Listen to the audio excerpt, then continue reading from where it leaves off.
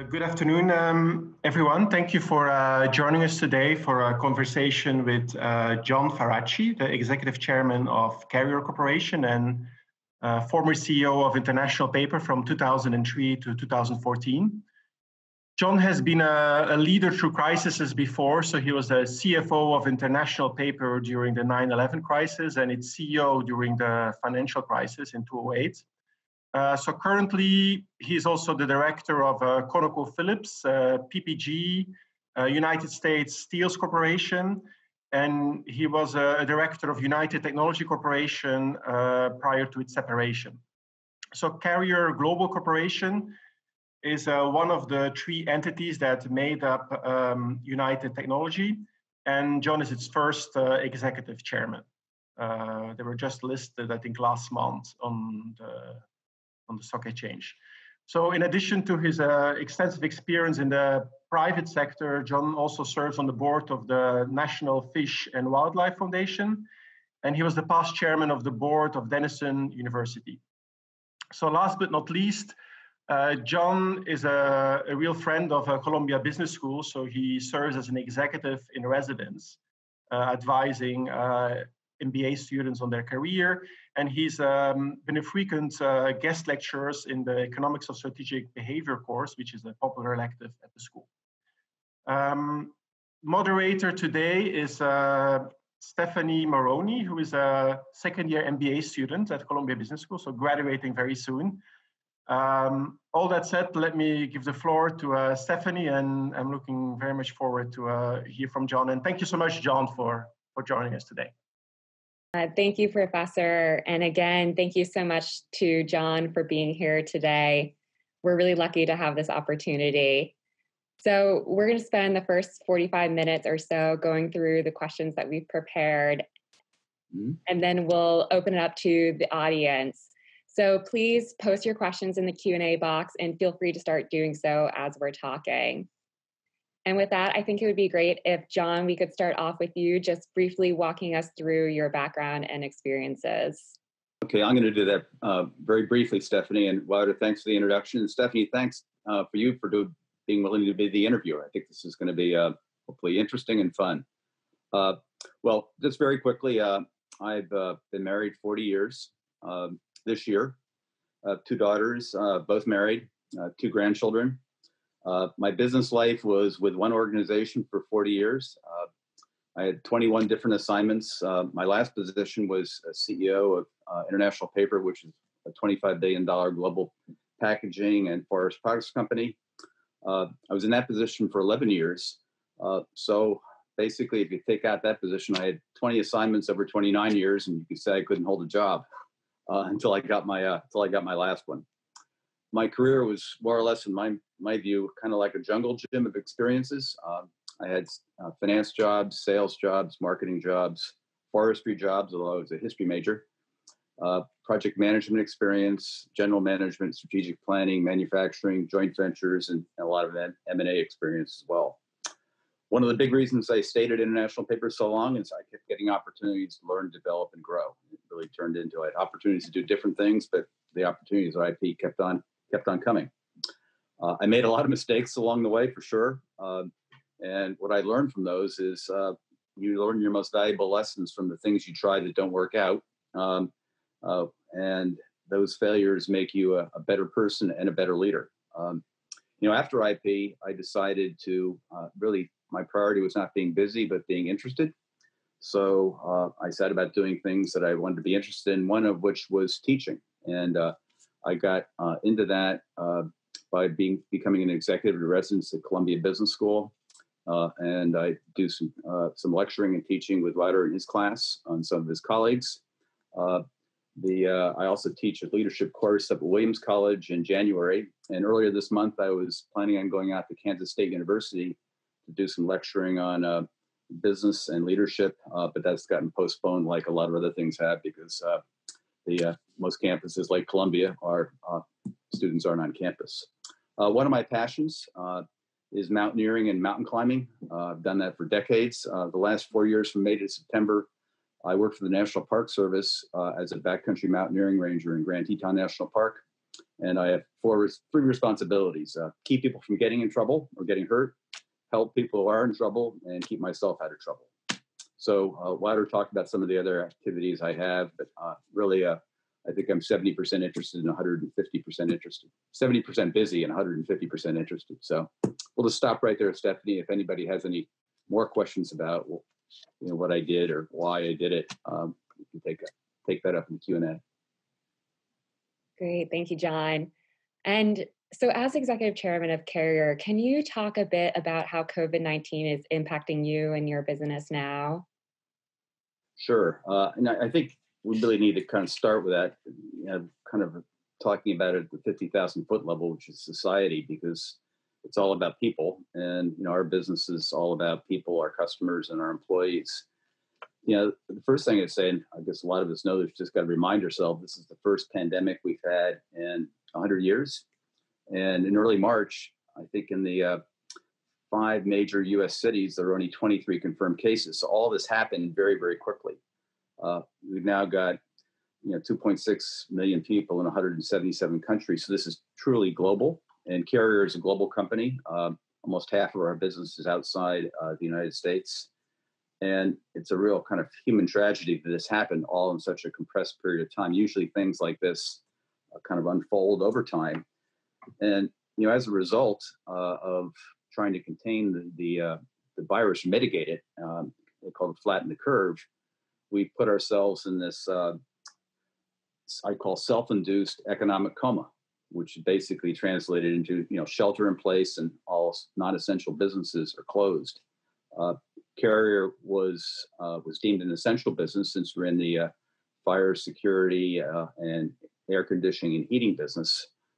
People need those products. So our factories are still running, but they've been running up and down because of we've had to clean them when we've had an incident. And with demand across the United States falling in almost every sector outside maybe grocery stores and Netflix, we've had to adjust our factory schedules to adjust to the demand equation, which is a lot lower. We'll probably be off 30% in the month of April from where we would expect to be.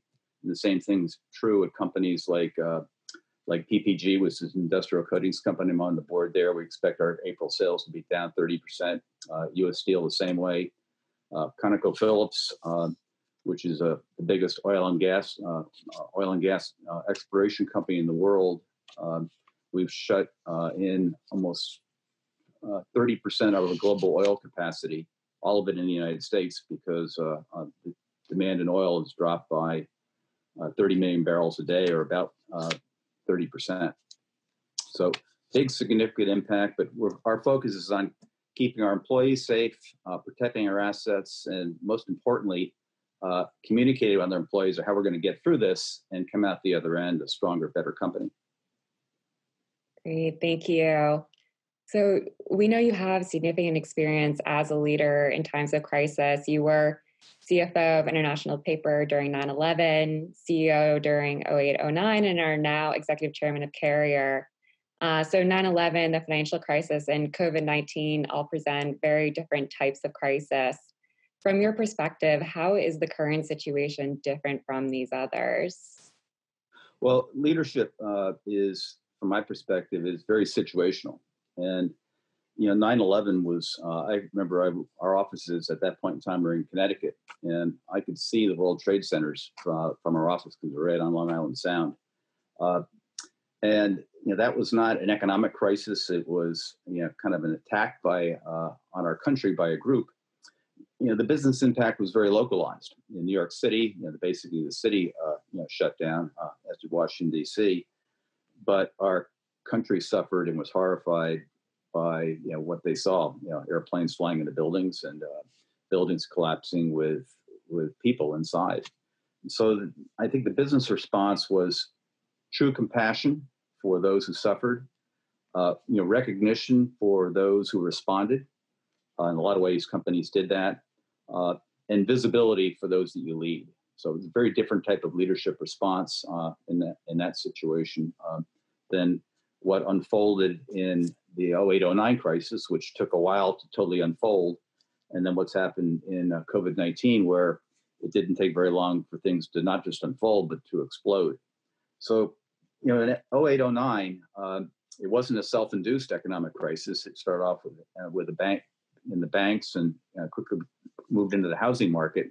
That bubble popped, and our sales at International Paper fell about 15 to 20% very, very quickly, but then stayed there and only gradually recovered.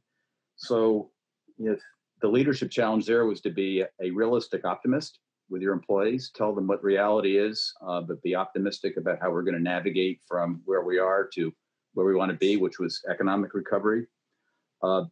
Empower people to do what they can to help, listen a lot, listen to what employees, listen to their ideas, be decisive, deal with ambiguity. There was a lot of uncertainty as to what's next. We had some of our larger competitors going bankrupt, so everybody assumed since we were the largest competitor in the space, we were next, and we weren't. We wanted to play to win, so we were fortunate. We had a strong balance sheet at the time. We actually went out and made a $7 billion acquisition the day Bear Stearns fell apart, closed on it, or announced it actually. And we did that because we saw this merger as an opportunity to actually strengthen the company to get through the economic downturn that we didn't know how bad it was going to be for how long, but come out the other end, a more competitive and better company, which we did. So the COVID-19 crisis was very different. It wasn't an economic crisis that started something. It was a health crisis. So it was a virus that none of us had seen before. As I said, first pandemic in 100 years. But some of the same leadership traits, I think, and competencies are required to help organizations and people get through this. You're dealing with ambiguity. You've got to be concerned about employee safety because that comes first. You've got to adjust your business to the demand levels. In some cases, if you're the airline industry, you're down 95%. If you're a small business owner or a restaurant, you have no revenues. So you've got to deal with supply chain issues. And importantly, all of us are just looking at our liquidity. So I think the common themes are be transparent, be a realistic optimist, bring out the best in your people, over communicate, and be compassionate. A lot of tough decisions have to get made, but leaders need to do make those decisions with empathy and compassion, listening to their teams. This is a time when teams really come together. Thank you. I think that makes a lot of sense. And what advice would you give on managing through crisis? Were there specific lessons that you learned in these past experiences that you could share with us?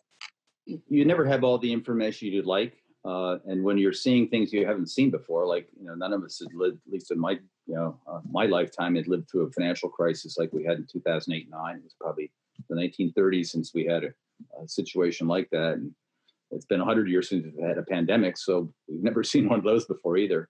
So I think the thing to realize very quickly is you're going to be dealing with ambiguity. And you're not going to have the answer to all the questions you have that you'd like to have. And you don't need those.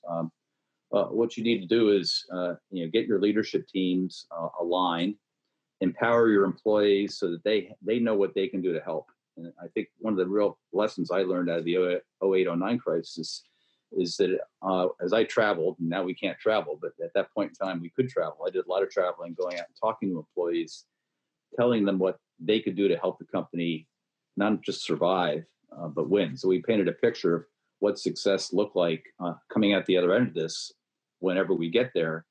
And I think that energized and motivated employees to do things they otherwise wouldn't have done, because if you're a leader in a large company, you can't be the only person rowing the boat. You want to have everybody rowing in one direction as hard as they can. And I saw the power of that, as we started to come out of this in 2010. And during these times, especially, I think that you're faced with many difficult decisions that need to be made quickly and timely. Could you walk us through your decision-making process?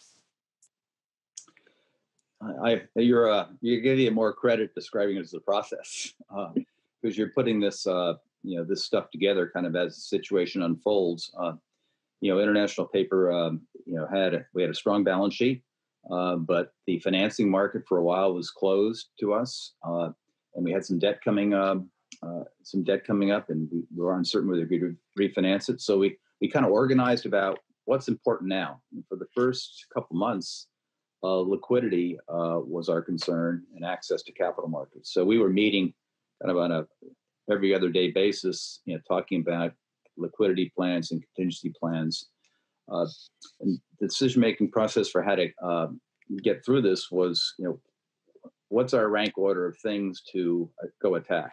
Whether it's adjusting our facilities so we didn't produce more products than our customers wanted to buy, because we were in a more or less a commodity business. So when supply and demand get out of balance, prices fall. There were some very tough decisions there. We actually had to close one large facility in Virginia. I remember the governor calling me and saying, "What can I do to help you?" And I said, "Unless you can buy all of our product, there's no amount of tax holidays you can give us, because we've got a demand problem. We don't have a cost problem." So the decision-making process for me was really to make sure my leadership team was aligned and engaged about what we as a leadership team needed to be doing to enable others to do the kind of work, as we were all around the world. We had over 300 factories, and obviously we couldn't be making all the decisions in Memphis, Tennessee for what was going on in Russia, Brazil, and in Oregon. So empowering people and getting them aligned, I think, was probably the key framework for figuring out what to do. And the situation changed. What was important in month 1 wasn't what was important in month 6. Right. And you talk a lot about motivating people, the employees, the management team. How do you do that during a time where you, like you said, you can't travel and be with people physically? How are you adapting to that? Well, we're doing a lot of this, what we're doing today. It's really amazing to see how innovative people get and creative when they can't get out and do what they're used to, which is face-to-face communication. I think the first thing I did when the financial crisis was unfolding was get on an airplane and not come back for a week, just flew around to different parts of international paper talking to people. We're now doing that with webinars, with Zoom meetings, you name it. And people are using that. They need to be over communicated with. And so being transparent, being visible in a different way, being transparent, explaining what you're doing. And importantly, in this situation, explaining to people why they have to be at work, because all their colleagues may not be. Some are in offices and they're working from home. Some are in factories that are producing products, explaining to people why that is, and also going overboard to make sure that employees are safe coming to work. There is higher anxiety, and we're trying to do everything we can to make sure they've got the proper personal protective equipment. If there's an incident in a facility, we close it down immediately, make sure it's clean. Sometimes that takes a couple days. People that have symptoms, we ask them to stay at home. They still get paid. So I think we're trying to make tough decisions and balance out here with an idea that employees will feel that we're trying to make the right decisions for them as individuals and for the business in the future. Great. And you talk a lot about the need to be flexible, especially in times like this. How do you believe that organizations need to adapt to survive periods of disruption? Well, it's a good question. Usually you don't see the disruption coming. So it just all of a sudden it appears, which is what happened with COVID-19, which obviously we had some of what we needed for the healthcare system, but a lot of the things we didn't have enough of, or they weren't in the right spot around PPE and hospital beds. And so we built a capability to do all that. The healthcare system didn't break. It got stressed and strained, but it didn't break. We were able to get people into hospital beds, not run out of PPE, not run out of ventilators, build hospitals where we need them, move boats around. I think the culture you need to have in an organization is, first of all, a play to win mindset. People should have a vision of, how do we be the best company, whatever space we compete in, and the invest in change management capabilities so that the organization understands how to succeed when things change. And any company that's been around over 100 years, International Paper is one of them, has been adaptable. They wouldn't be still here today. But the challenges tomorrow aren't the same ones we faced a decade ago or 20 years ago or even 5 years ago. So I think recognizing and people will make mistakes when you're going through disruption, you're trying to change your business model. But those really are opportunities. And we already see at Carrier, I talk to the CEO a couple of times a week, new opportunities that will arise when we come out of this that we thought might be 2 years, 3 years down the road, and they're 9 months down the road. So I think you need to be talking to you always need to be talking to the organization about why yesterday's approach may not be appropriate for tomorrow, and get the organization to be adaptable and give them permission to try some new things. Because when you're in a situation like this and making choices, not everything's going to be perfect, and it doesn't need to be. Right. And building off that just a little bit, what are some of the positives that you've seen come out of times of distress? Well, for one, I think this comes top of mind to me is COVID-19. All these unsung heroes we have out there. We know about first responders, but people that are manning the pharmacies, stocking shelves, working at checkout counters, driving trucks, reinventing the supply chain so we can get things from restaurants to grocery stores. I mean, they're truly the unsung heroes that they rise to the occasion and manifest themselves in all different ways. And especially in this situation, it's been the medical community, doctors, nurses, first responders, and then all the other people that have been rearranging their lives and our lives so that we can do what we need to do to mitigate what's going on, flatten the curve, which I think we've done, and then slowly but safely reopen the economy. Right. And given what we've talked about, I think it's pretty clear that things are going to change a lot going forward. What do you think are some of the longer term impacts that we'll see from COVID-19? Wow, that's a great question. There will be a normal. It probably won't be the normal we had before COVID-19. When we have a vaccine, I think that's a big milestone. That vaccine is probably, the medical experts say, 18 to 24 months away. We'll have one. Whether we develop it first or gets developed somewhere else, we'll see. And until that vaccine's available, we've got a virus that you can be asymptomatic and still be contagious. In fact, the medical experts would say you're most contagious when you're asymptomatic, which is kind of a scary thought. So social distancing and different arrangements at restaurants, at universities are going to be important. We'll have therapeutics this fall. I understand that will reduce the severity of this because it's much more severe than regular flu. That'll help. So I think we're going to gradually open up the economy, see what works, what doesn't work, and make adjustments. The opening up isn't going to guarantee that people go back to their old behaviors. So I think it's going to be important for leaders kind of in government, in the medical profession, and in business to explain to people why it's safe to go to a restaurant, why it's safe to travel, why it's safe to go to a park, what things that people were doing before we put these restrictions in the form of, in some cases, restrictions, some cases in the form of guidelines that have changed people's behavior. We'll still be flying airplanes. They all won't be parked. We'll be able to go to our favorite parks, whether whether it's a national park or the park in your town with your kids. So those things will return, but they'll be done with kind of an extra modicum of safety. The whole area of contact tracing. If someone gets infected, knowing who that person might come in contact with, new technologies will get developed very quickly that enable that to actually happen, not just be talked about.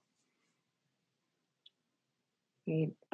Thank you. And as a CEO and as a leader of a business, I'm curious how you balance the different interests and time horizons of all of your stakeholders. And does that change at all during a time of crisis? Well, sure it does. I mean, in the instance of a virus like this, if you believe, and I truly believe, our first responsibility as leaders to our employees and their families is to keep our people safe. And you've got a personal responsibility to be safe, but we have a responsibility to provide people with training, the environment that supports that. So I think what we need to be doing is kind of involving people in those decisions and being available, being transparent and being visible and being candid about what we see. So go back to being a realistic optimist, not having our head in the sand about this is okay. It's not okay, but we can deal with it. Here's how we're dealing with it. And here's what you can do to help us deal with it is very important. Having that open communication, that dialogue at all levels. It's not just the senior leader in an organization. It's everybody who's responsible for people. And when people know that the organization they work for cares about them, they'll go above and beyond, in my experience, to do what they can to help the organization be successful because they know it's the organization cares about its people. When they don't believe that, then they get hesitant and wonder what the motivation is, don't act, wait to be told what to do.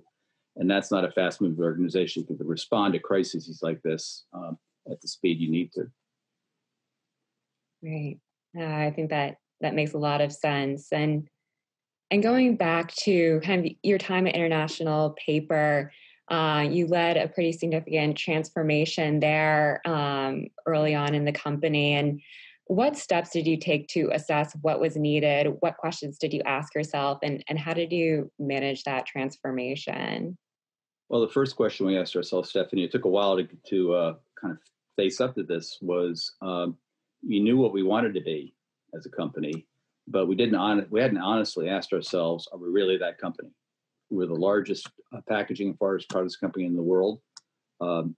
That has its pluses and minuses, but we're average at best. And we really hadn't admitted that as to how far away we were from truly being the best. And in our industry, the value chain of the profit pool wasn't that deep. In other words, it was hard to earn cost of capital returns in our industry.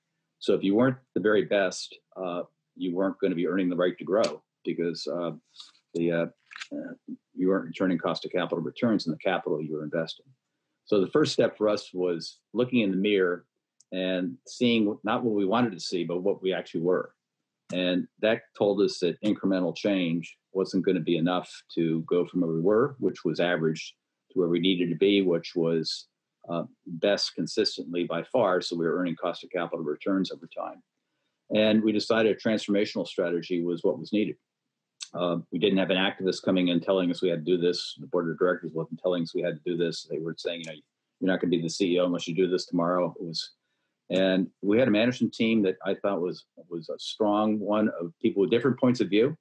People weren't afraid to speak up. So we did a lot of debating about, okay, we want to change the company transformationally. We've got lots of choices. Let's go pick some and then, play that new hand, play it to win. And what we ended up doing was divesting a third of the company, raising $11 billion and reinvesting that $11 billion into building a more global company in the businesses we kept. And we got out a lot of the businesses that we were in that were related to our company, but we said those aren't the ones that we're going to overinvest in and win with for a variety of reasons. So it was really about choice making. And it wasn't my choice, it was the management team's choice. So everybody was aligned and owned the decisions. And then we spent a lot of time going down into the organization saying, here's what we're doing, here's why. And the prize at the end of this is we can be by far the winner in our space. We're not competing with Apple, we're competing with other packaging companies, and here's what we're going to do, and here's how we're going to do it. But we won't get there with just baby steps. We need to take some big, bold steps. I call them, bet your job, but don't bet the company. And as it turned out, it worked. Not everything worked. Some of the investments we made were not successful, and we subsequently sold them or got out of them. But some of the big moves we made worked very, very well, and we not only transformed the company but the industry because of good consolidation in our North American competitive environment. Right. And what were some of the biggest debates that were happening amongst the management team, the board, during that time? What to sell and what to keep. You know, we ended up, International Paper was the largest commercial landowner in the United States for decades. We owned over 10 million acres of land. It was the DNA of the company because we started off as a forestry company back in the late 1800s. It was the most profitable business we had. But as it turned out, it was worth far more to other investors than it was to us. And we only were in the forestry business because we needed the fiber to make our products. And we also were the biggest recycler in the world as well. So it was the most profitable business we had. It was part of our DNA. It was kind of the culture of the company. You know, we were attached to the environment, proud of our legacy as being a good steward of the environment. And that was a pretty tortured decision for me. I didn't want to do it, actually, because I joined the company because it was my interest in the outdoors and the environment. But my heart said, don't do it. My head said, do it. And the management team kind of got around that. And that unlocked a whole lot of value because we sold it for far more than it was worth to us.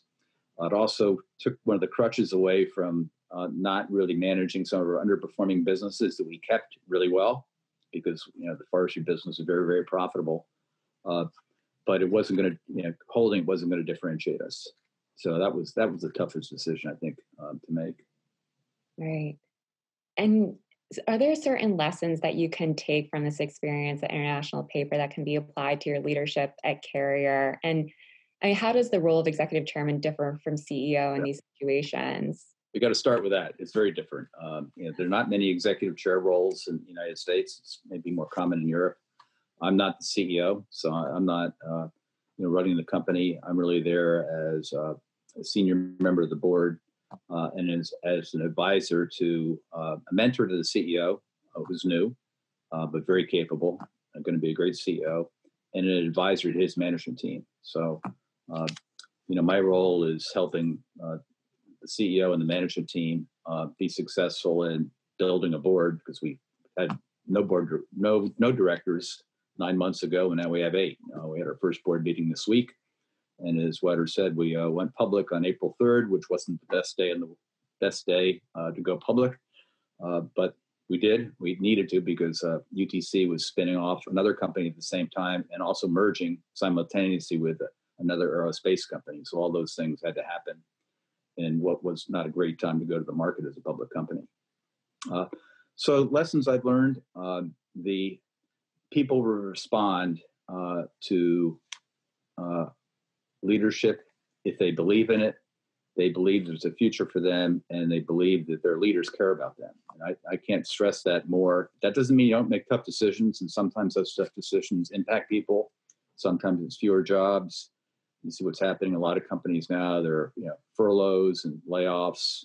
We've got 26 million people or most of them are all employed 8 weeks ago, and now all of a sudden we have 26 million that were unemployed. Those are hard decisions to make, but they need to be made. And we're talking about people's lives in this crisis and their livelihoods, and balancing that out and explaining to people why we're doing things is critically important. And what happens when you do that well, and you do have a competitive company,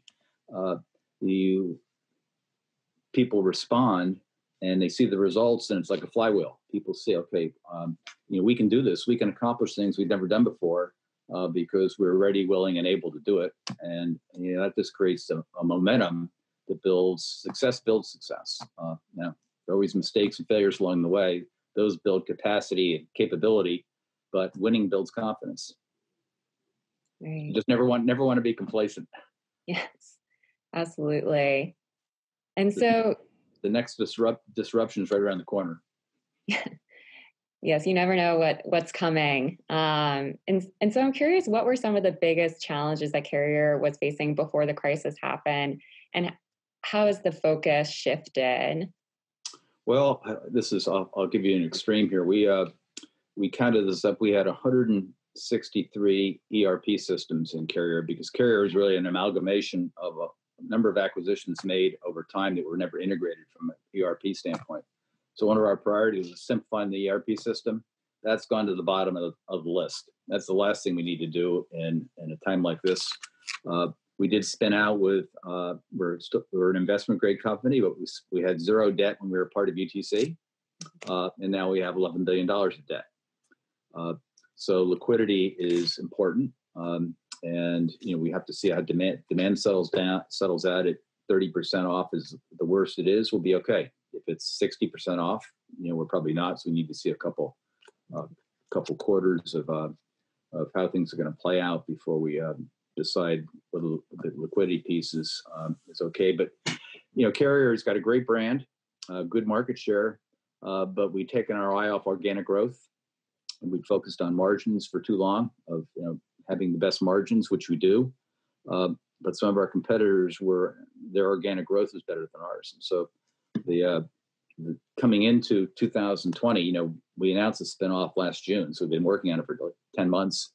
We were all prepared to have a growth plan for 2020. Obviously, there's no growth plan for 2020 because the markets aren't growing.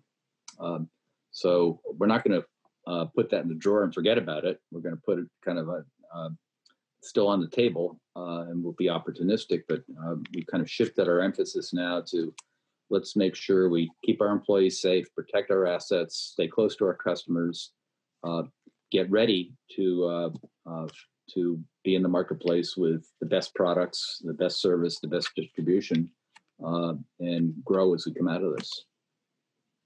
Great, thank you. And I just have one last question before we open it up to the audience, and we have some questions coming in, which is great.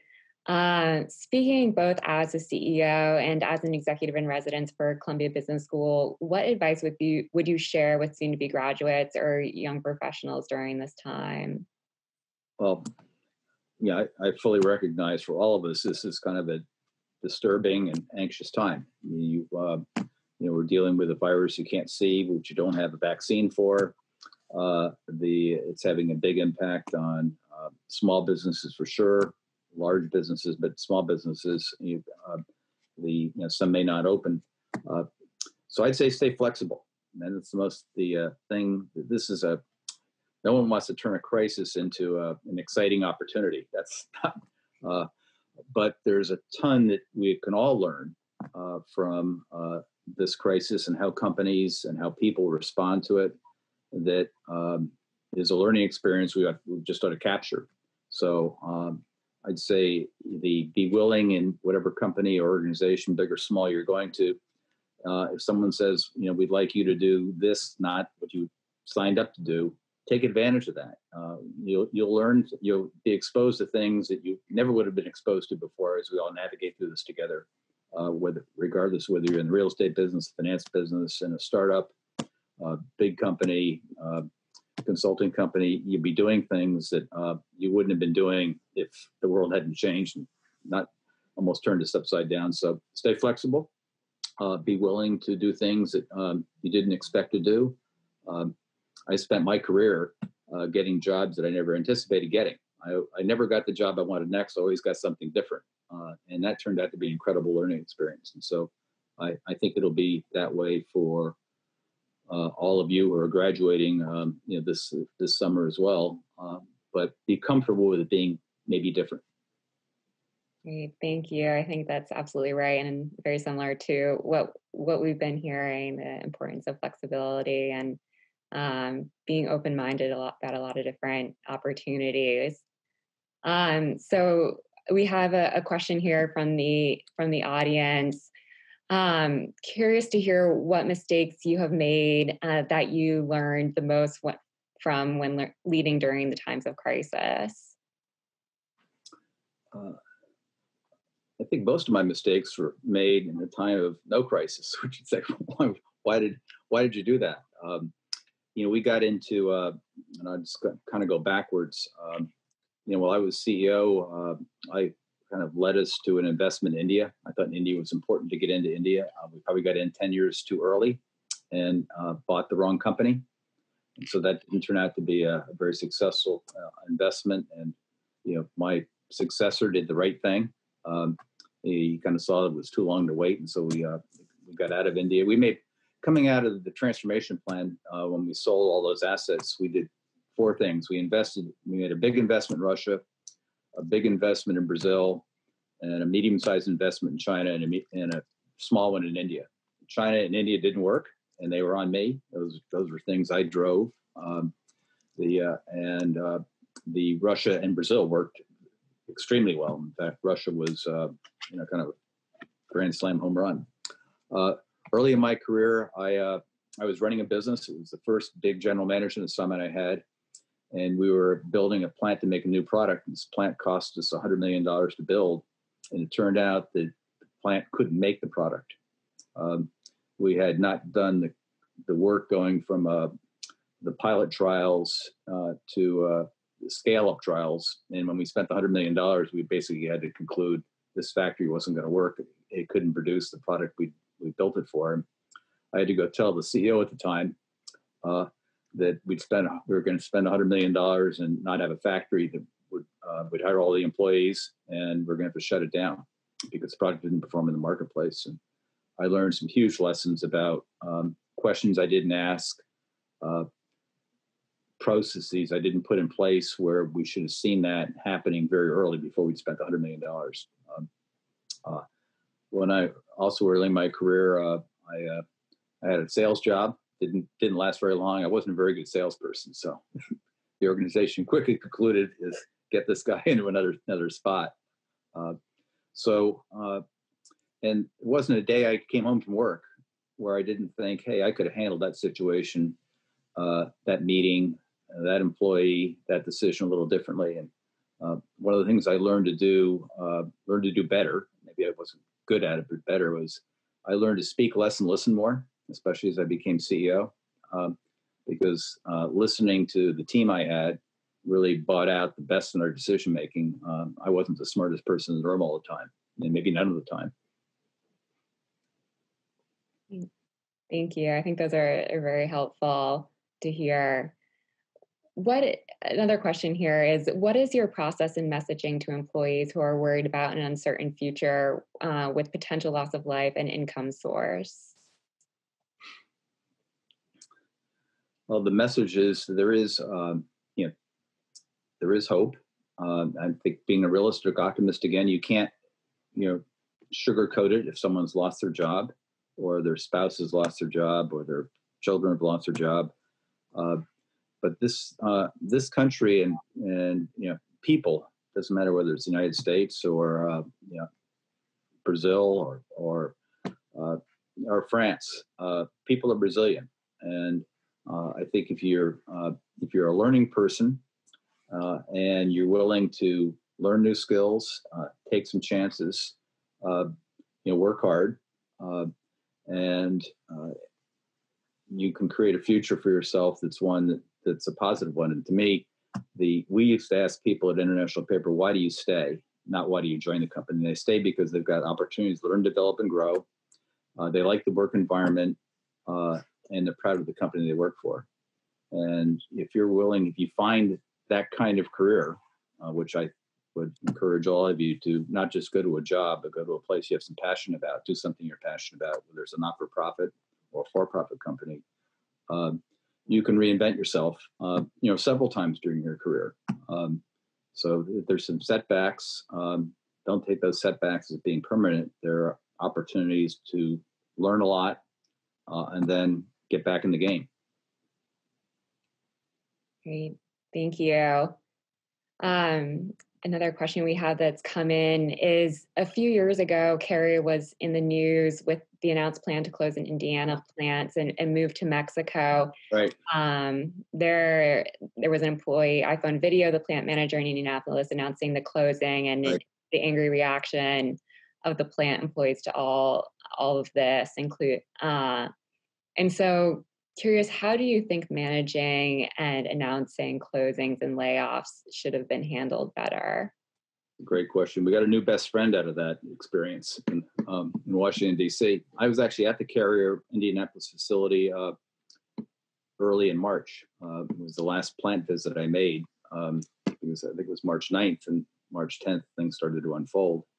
And I would tell you, it's very interesting. The morale at the Carrier facility was high and good. I walked around the plant talking to a lot of people, shaking hands, which I admit I probably shouldn't have done, but at that point in time, it wasn't that wasn't taboo.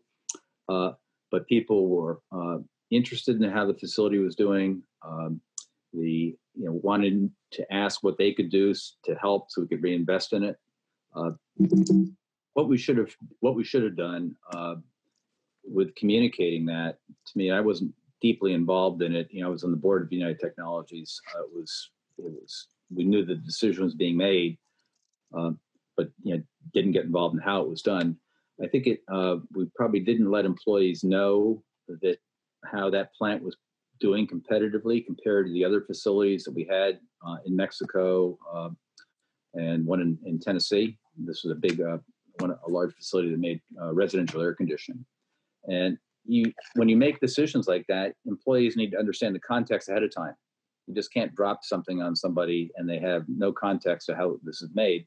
And the Carrier facility was not a competitive facility in the scheme of United Tech, of Carrier's other options. So and it wasn't clear how we could invest to make it fully competitive. So we ended up not closing at all, but more or less right-sizing it to what it needed to be given its competitive position, changing some of the product portfolio, moving some products in, some products out, and telling the employees, look, you can create your own future here if you put your efforts into making this plant more competitive, and the management team is there to help you do that. I mean, we're going to support you on this. And so in a period of 4 years, we've gone from having, poor morale, not a good working relationship with the factory floor and leadership, to having, I met the new plant manager we brought in to Indianapolis, and there are probably close to 1,000 people who work there, and she's just the kind of person we need. She connects with people. She's honest. She's transparent. She gets results. She celebrates, recognizes success, recognizes people for contributing to that success. And so we had a situation that was difficult, and I think we've repaired it. We just got to keep it going, and the facility needs to stay competitive. This is, at the end of the day, this is all about being competitive with costs and products to be able to invest in these facilities, because companies have choices and they should make those choices. But I don't think we educated the employees and prepared them for that this was a possibility. And sometimes you think you've done that, but you actually haven't. Great. Another great learning experience. And we have one last question that's come in through the Q&A chat. If anyone else has any other questions, please feel free to post them there. This question comes from a student. Do you recommend to handle crises and future matters with parallel teams or with the same leadership team? Say the question again, Stephanie. I'm not sure I caught it there. Sure. Do you recommend handling crises and in future situations with parallel teams or with the same leadership team? Well, I think it's a function of what that crisis affects. Some things should be handled locally because they are local, and the leadership team at the local level, let's say it's a factory in Czechoslovakia, that's the management team on the ground there knows the issues, has got the responsibility and the capability to kind of manage the issue, whatever it is, a fire, a fatality, a product issue. If it's something that affects the company around the world, it's obviously the senior leadership team's got to set the stage and the context for that, so they can give guidance to the people around the world is how to handle it. So I think it depends upon the location, the level, and the severity. With something like this, the COVID crisis, where again we were at full employment at the beginning of February in the country, and all of a sudden we go from full employment to probably 15 to 20% unemployment. We haven't seen the numbers yet, but they're going to be big. That's something that we need to respond to company-wide and be communicated company-wide and globally, not just regionally. So I think it's really a function of what the crisis is, and then how you've seen yourself respond to it in the past. We were maybe I think we as a country were probably a little slow on testing. Everybody would recognize that. So the medical community for sure is going to go back and do a reevaluation of why is it taking us so long to get the proper testing regimes in place, and try to be better prepared for the next crisis we have. Because this probably won't be the last pandemic. Hopefully it's the last one we have in all of our lifetimes, but there's another one out there that's going to come. Great, thank you. And I think that's all of the questions that we have coming in from the audience. So I think we'll end there. I want to say thank you again, John. This has been a fantastic learning opportunity for all of us, and we really appreciate your time. Thank you to our audience as well, and for all of your great questions. So I think we'll end there, and be well, everyone, and take care. Well, thank you, Stephanie. Thank you for being the moderator, and thank all of you for listening in. And I'll just say one thing to end it.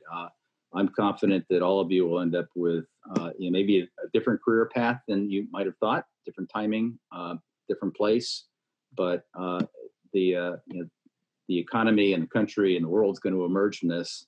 And think of what we were doing before the crisis hit. When the crisis is over, there'll be opportunities for all of you. And good luck in the future. Thank you.